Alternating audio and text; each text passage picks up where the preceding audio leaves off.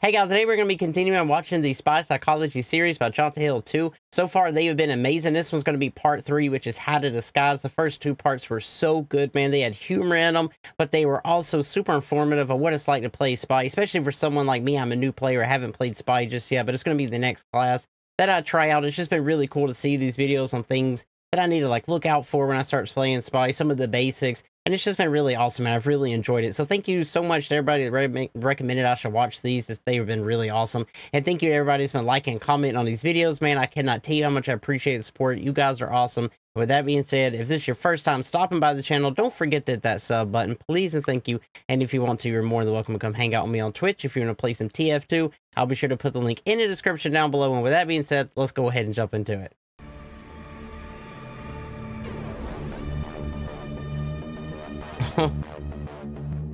Okay.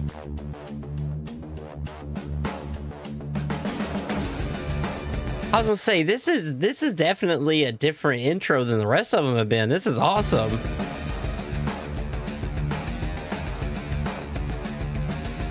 Okay. This very much feels like the opening to a TF2 show, like a TV show. I'm not gonna lie. This is really cool.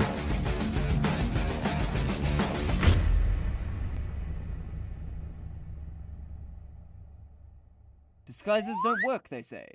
Well, I'm here to say that's big, dumb, stupid dummy talk. Instead of sticking out like a burnt French fry, you'll blend right in with the power of acting. But be warned, the disguise kit is not a tool for getting behind the enemy. The cloak is. The disguise is for blending in and not getting shot by sentries. Okay. This is fooling no one. And also, you should turn on player models in the HUD and advanced options, as this will help you out a lot later. Now, before we can get into the acting, we need to go over a bunch of other stuff. Oh man. You can change disguises. Dude, so far just a couple of videos we've seen from Jonathan Hill 2. They're just so good, man. Another awesome TF2 creator, it seems. Much quicker when already disguised, so you can switch up your act on the fly. You can also press the B key to assume your last used disguise without opening up the disguise kit. Oh. If you're already disguised though, pressing B will switch the weapon your disguise is holding to the weapon slot you are currently holding. Oh, I see. Confused? Let me explain. Your revolver is your primary, your sapper is your secondary, and the knife is your melee. If you switch your disguise's weapon while holding your revolver, your disguise will switch to holding their primary, such as the flamethrower on Pyro, scattergun on Scout, on Soldier. Oh, I see. Okay. Yeah, because like I said, I haven't played the class just yet, so this is something that I really needed to know. Heavy, and so on. If you do it while holding your sapper, your disguise will hold out their secondary. Okay, makes sense. Shotguns. If you do it while holding the knife, of course, melee. Okay, yeah, this makes so much sense. Question. Why? Why am I switching? I just noticed the heavy dude. Well, hold that thought, because I'll get back to you on that. Next is how your identity theft works. When disguising, you'll take the identity of a random player on the enemy team who is playing as the class you chose to disguise as, inheriting their name, cosmetics, equipped weapons, and even their current health. If nobody is playing that class though, you'll instead take the identity of a random player outright and appear with a stock loadout. Also, when disguising as a spy, you'll also appear as a disguised spy. I know, definitely not confusing. Another thing is the disguise smoke. When you disguise, the spy throws up a cloud of smoke before he transforms. Sounds pretty normal, but do note that if you cloak right after disguising, the disguise smoke can be seen following you. Okay, yeah. Disguise after cloaking. Even being partially cloaked when you start the disguise negates the smoke entirely. Backside is more to see if they'll actually turn around. So half the time they don't. Come on, almost there. And that's why you always cloak before disguising. Did you know okay, you can dang. primary by simply reloading while disguised? This will cause your disguise to be seen reloading their weapon, unless it's a weapon that can't. I can faintly hear the Harry Potter music in the back. I love it. I love it. And finally, post-spawn wall hacks. If you're uncloaked while you're disguised, enemy players that just let spawn can see the walls. It wasn't always like this, and it's kind of dumb, but be wary of it because stuff like this can happen. Hey, wait. aren't you forgetting that you can, like, disguise as a teammate and, like, fake their death using the Dead Ringer? Oh yeah, that. It's kind of cool, but I've never seen anyone put it to really good use. I love this. Faking the death of a teammate, it's kind of obvious, and I just don't use the Dead Ringer. But hey, if you want to try that trick, I won't stop you. Dang. Oh. How to detect a There spy?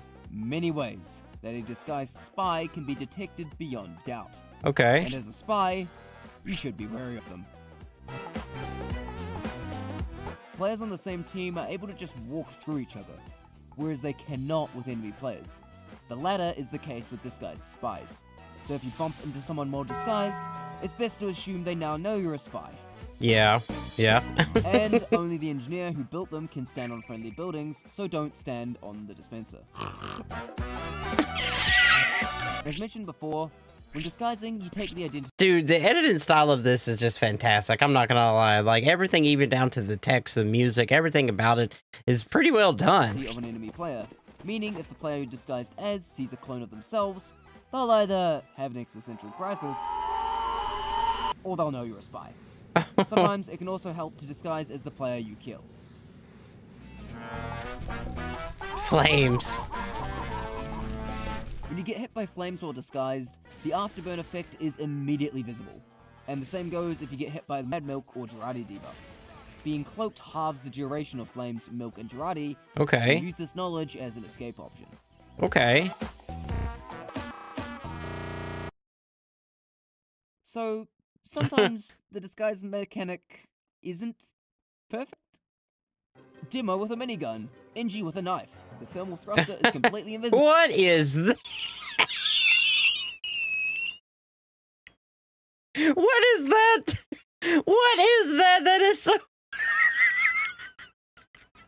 that abomination. Okay, I'm sorry. I'm sorry. Oh my god, dude. Okay. Horseless Headless Pyro, and him. The weapon Is it related him? glitches can be avoided if you pay attention to the weapon your disguise has, as you can fix it by switching disguised weapons. But with stuff like the missing Pyro head, you have no way of knowing when it happens, and you just kind of have to accept it. Welcome to playing Spy. I'm gonna play in Spy. Are these glitches still in the game? Let me know in the comments down below. Have they fixed this since this video was created, or it's just still a thing that just randomly Be happens? wary of all the ways you can be detected while disguised, as if any of those scenarios occur, it's best to be able to know the moment you've been foiled. Oh. Oh. Acting. This is the fun part. All the stuff I've told you up to this point, this is why it's important. Oh, Because while okay. it's the subtle things that give away a spy, it's also the subtle things that make him convincing. Oh. You see, your disguises Okay, can music indeed change. fool good players, just under the right circumstances. The main trick to fooling people with disguises is to draw as little attention to yourself as possible. If Makes people sense. aren't paying attention to you, they're less likely to notice something is wrong. And what's the best thing for drawing attention away from you? Your team. Your team.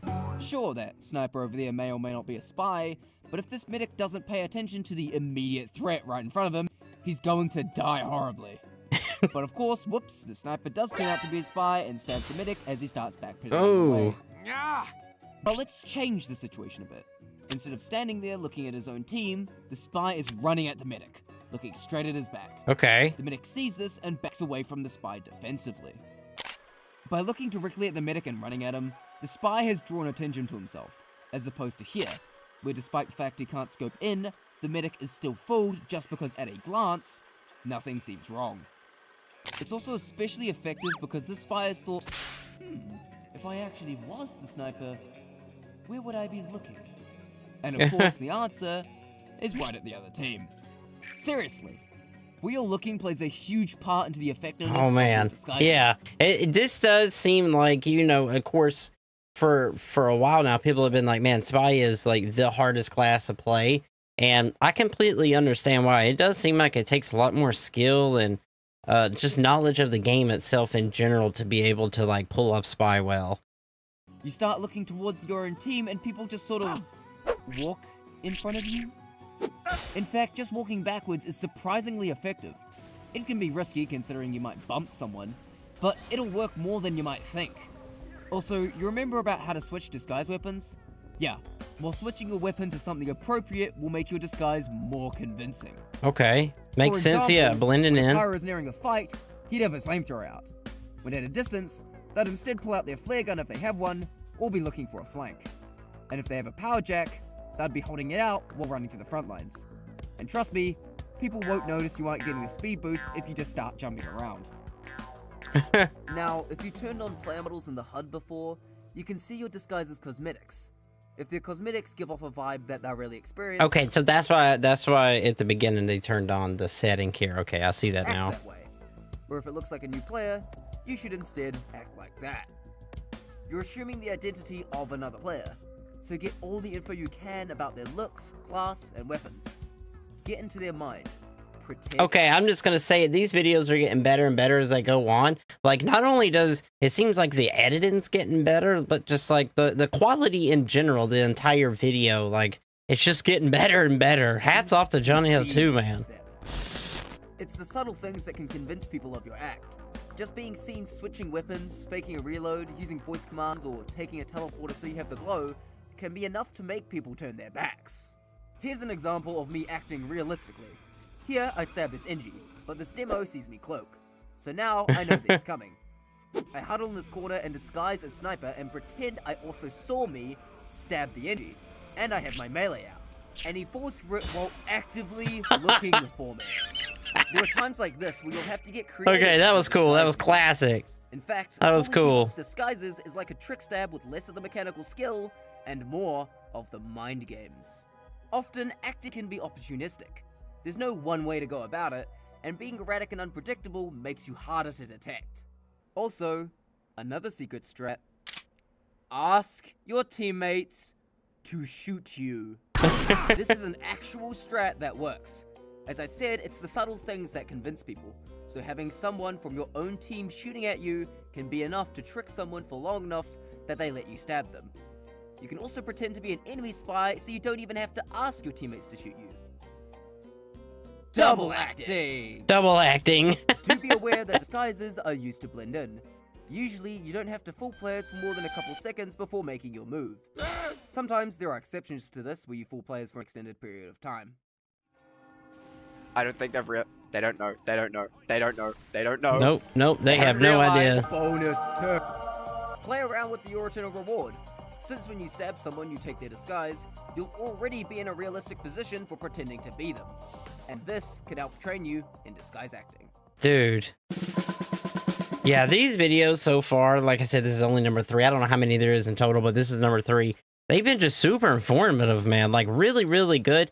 I'm so glad that I'm watching these before I'm jumping into the class for the first time, because this is, like, letting me know a lot of things I would not have been thinking about, like, my first time going into it. Speed of 107%. And when disguising, the spy will slow his running speed to match the speed of his disguise. But he cannot gain speed if his disguise is faster than him. There is, of course, only one class that is faster than the spy, and that is... Scout, right? Okay, yeah, Scout. Scout is the only class that is faster than the spy, so the Yeah, running quick. speed will be wrong. However, moving erratically can hide this. So be aware that moving in a straight line as Scout can give you away. Also, Scout is the best example of hitbox displacement. When you disguise, your hitbox doesn't actually change, and this can be especially effective against some snipers, Oh, as the Scout's head is way below the spy's. I Though an see. experienced sniper will know to shoot above the head. The I displacement is see. different for different See, I did not know that. Time to inform your next of kin. Soldier is the second slowest class in the game, especially since you Soldier's don't have awesome, access though. to rocket jumping. But even some experienced soldiers don't rocket jump constantly. But at times, you will have to drop the disguise to catch up to faster targets. Pyro. Pyro is typically in close range situations, and pulls out his secondary when further away from the enemy. Like I said before, pyros that have the power jack equipped like to pull it out when they're not in combat, so you can mimic this behavior. Disguising as a pyro can be really helpful for getting near enemy players, since they tend to stick with their team and it makes sense for him to not be firing when not in close range. Just be very wary of the enemy pirate. Oh man. Demo is slightly below average in speed, but a lot of things that apply to Soldier apply here. Typically, you can act like you're about to shoot at something with your stickies or grenade launcher. Okay. Also, pay attention to if they're playing Demonite instead and pull out the melee if so. You cannot hide, coward. Heavy is so slow that it's rare to see people disguise as him. And because that speed is such a hindrance, it's best used as a wild card. You won't get catch up to anyone, so you really need to rely on your acting skill so that people get close to you. But since the heavy disguise Makes is a wild sense, yeah. card, people are more likely to fall for it if it's used as such. You look at my tongue-tied, son. Engineers are often seen at their nest, so it's best to act like you're preparing to set one up, looking for a spot, or running away in distress, as otherwise it can look very strange to not have a nest. If your disguise has a gunslinger equipped, Okay. fake being a battle NG and run around more, mimicking the more active playstyle. Man, I gotta know how many hours is John Hale to have like on Spy now, because he just knows it all, man. If it's Spy, it looks like he's got it down. He knows it all. The healing is not as rewarding as the hurting. Good medics almost always have the medi-beam on someone, so make your move quick. Running at people with the medi-gun out can make them think you're about to heal them and turn their back. Medics tend to use their crossbow or syringe gun defensively while backing away from danger, and they tend to use their melee when running in for the kill. You know, the Ubersaw with its stupid crit rate. The crit rate. You best keep playing Dan. The sniper disguise has a very interesting use, as you can use it to stand back and wait patiently, as you can pretend to be looking for a target in the distance, but in reality, you're watching for a good moment to strike. Players very rarely notice that you're not scoped in, especially if you're standing still and crouched, so you can just sit in one place and fool players for an extended period of time. But you know the hitbox displacement? Well, the head hitbox almost perfectly aligned on the sniper disguise, making it easy to headshot you. So if the sniper you're disguised as spots you, Ooh. run away immediately. Spy, gentlemen. As mentioned before, when disguising as a spy, you'll appear as a disguised spy to the enemy team. Yeah. Again, it's a matter of just acting like an enemy spy. They tend to have their knife out more than the revolver, and you can use it while amongst your team sometimes. But this is not an excuse for running from your lines into the enemy lines, as a spy who does nothing with that opportunity is pretty sus. Oh, okay. Vicious. But Tonto, I hear you ask, which is the best disguise? And the answer is none of them. None of Use the them. same disguise over and over, people will catch on. Constantly switch it up and disguise as I different people. see. You don't need to be skilled in just one. You need to kind of learn how to be like skilled in mimicking all the others as well, because if they catch on, you're just kind of, you know, done for that, for the rest of that match or whatever. Exploit, people have a harder time pinning you down. That goes for disguise use in general. Don't act like you, act like who you're disguised as. Learning how to Someone's got like this creepy tone to it, man. I'm really enjoying it though. It's pretty cool. Disguise is one of the most underrated parts of Spy, and it's a treasure trove of mind games when you get into it. It's the subtle things that give a spy away, but it's also the subtle things that fool people. Ooh. Ooh. Clips at the end. I love it.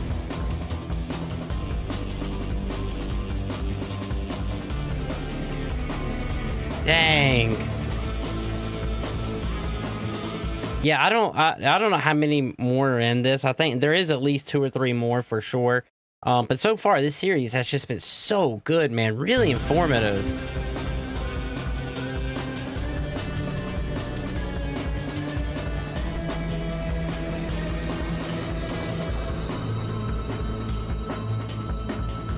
Man. So in a week or so, I'm gonna make a live commentary follow-up to this where I go over some of my really good clips. So leave questions for that in the comments and stay tuned. Okay.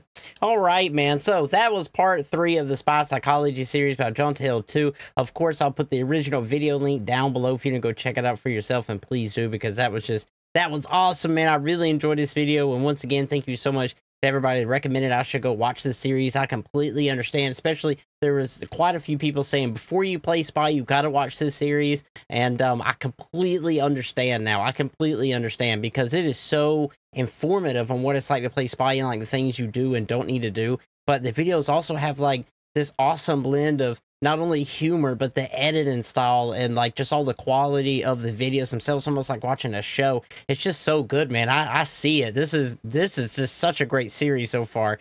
And yeah, I really enjoyed it. So if you enjoyed this reaction, do not forget to hit this video with a like, man. It really helps out the channel here. If you want to see me continue to react to the series, just let me know in the comments down below, and I'll be sure to put it on the list to make as well. If there's anything else that you want to see me react to, it doesn't have to be TF2 related. I'll be sure to put that on the list as well. And that's all I got for you, man. So I will see you in the next video. And do not forget, it's Orc Army for life.